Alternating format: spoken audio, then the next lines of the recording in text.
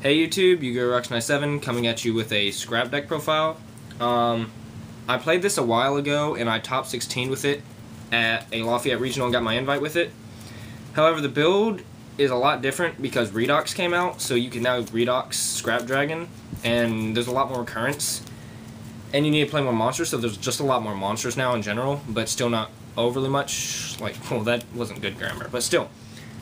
The deck did change, and when the new format rolls around, I'll be doing an update of this deck. This is just a deck profile before the ban list that I want to show you guys, so yeah, I'll get started.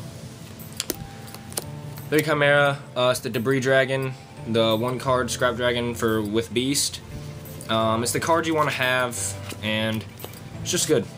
It's the best scrap monster. 3 Beast, it's the #1 tuner of the deck because with Chimera it makes Scrap Dragon. He's the best Scrap Storm target.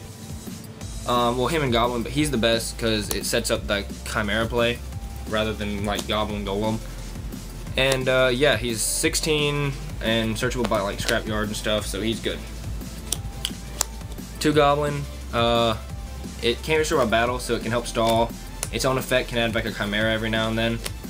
But with Golem, he's just a Scrap Dragon that's pretty much infinite. And he's good just because he can't die and he's Chimera target. And he's an Earth for Redox. 1 Golem, he sucks to draw, so I only play 1.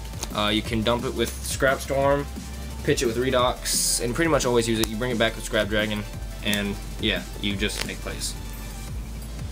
2 Maxi, plus off them going off, so you don't lose.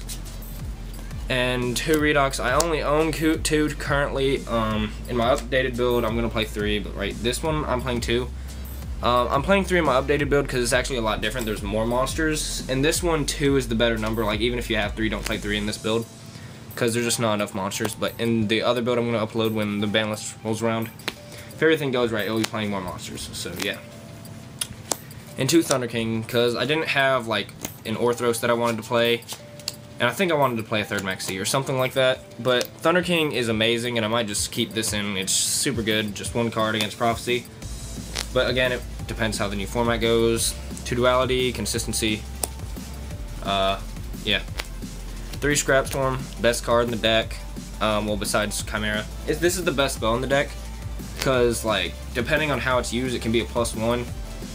A lot of people will just consider it a +1 when it's actually an even advantage-wise, but you're adding Chimera to hand.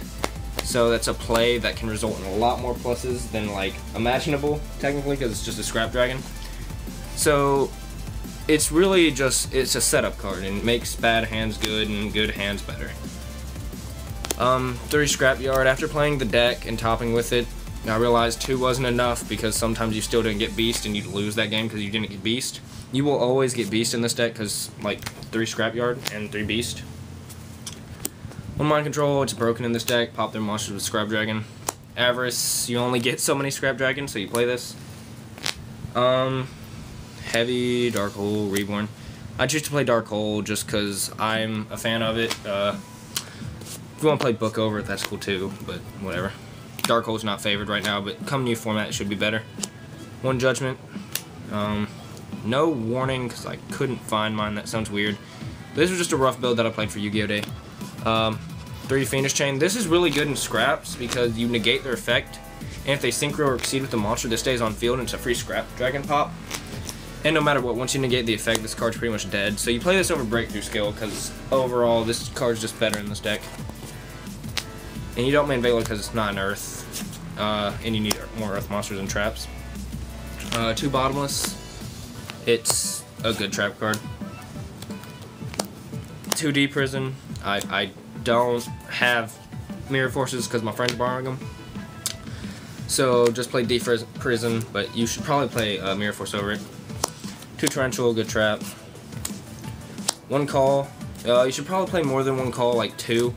Because if you bring back like a Golem with this, or something, anything pretty much you can synchro with, then Call stays on the field and it's a free pop with Scrap Dragon. And it can bring back Scrap Dragon, which is just big recurrence. And a Starlight. I don't like this card, you probably shouldn't play it. Extra deck, I mean, it's not completed, but I just wanted to show it. I mean, nothing really good. Like I'd like to say I only play 2 Scrap Dragon, but I have this blemish right here. If you haven't seen my trade binder and you have an ulti first Scrap Dragon you want to get rid of, check out my binder, because I need one more ulti first. So yeah, but you obviously play 3 Scrap Dragon, the Stardust, or the Sternin Trabarsh, or whatever it is. Archfiend, this is actually not a completed extra deck, because my extra deck's everywhere right now. Crimson, Blader, Pearl.